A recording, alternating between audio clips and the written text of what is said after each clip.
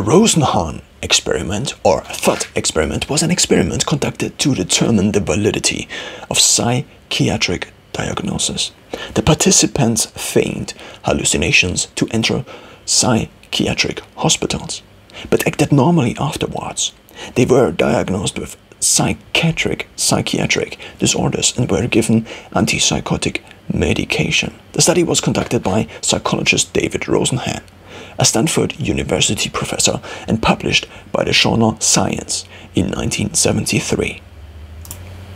Rosenhan's study was done in two parts. The first part involved the use of healthy associates, or pseudo-patients, 3 women and 5 men, including Rosenhan himself, who briefly feigned auditory hallucinations in an attempt to gain admission to 12 psychiatric hospitals in 5 states of the United States.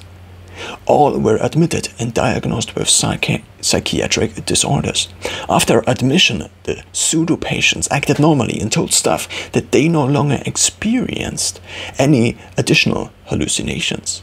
As a condition of their release, all the patients were forced to admit to having a mental illness and had to agree to take antipsychotic medication.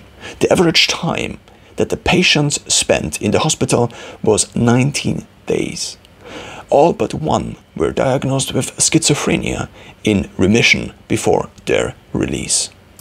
Now, the second part of the study involved a hospital administration challenging Rosenhan to send pseudo-patients to its facility, whose staff asserted that they would be able to detect now the pseudo-patients. Rosenhan agreed, and in the following weeks, 41 out of 193 new patients were identified as potential pseudo-patients, with 19 of these receiving suspicion from at least 1 psychiatrist and 1 other staff member. Rosenhan sent no pseudo-patients to the hospital. If you didn't get it, they didn't send any. So basically, they diagnosed them very falsely. Rosenhan concluded, or the study rather concluded, it is clear that we cannot distinguish the sane from the insane in psychiatric hospitals, and this also illustrates the dangers of dehumanization and labeling in psychiatric institutions.